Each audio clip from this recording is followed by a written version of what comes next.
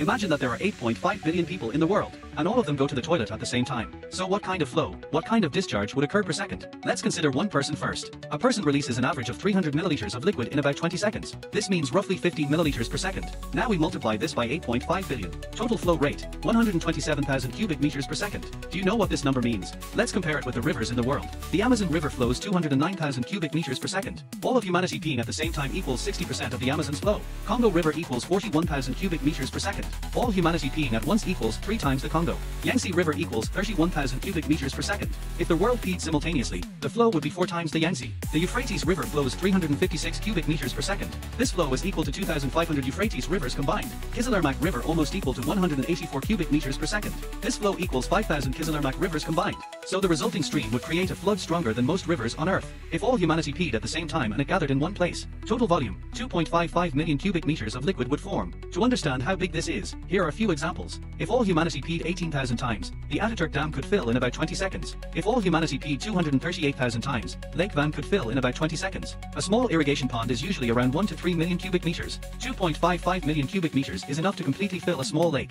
City water consumption comparisons. Istanbul, daily water consumption almost equal to 3 to 4 million cubic meters. If all humanity peed at the same time, it would produce enough liquid for 16 to 18 hours of Istanbul's water use. Ankara, daily consumption almost equal to 1 million cubic meters. This liquid equals 2.5 days of Ankara's water need. Izmir, daily almost equal to 600,000 cubic meters, equal to 4 full days of Izmir's water consumption. Also, if all humanity peed at the same time, 1,020 Olympic swimming pools would be filled. If the liquid spread at 1 meter height, it would cover 2.5 square kilometers. About 350 football fields would be completely covered. In short, if everyone on Earth went to the toilet at exactly the same time, it would create a liquid flood with half the power of the Amazon, a volume enough to fill a small lake, and enough water to supply a major city for days. It may sound like a silly question, but the answer beautifully shows how massive humanity really is.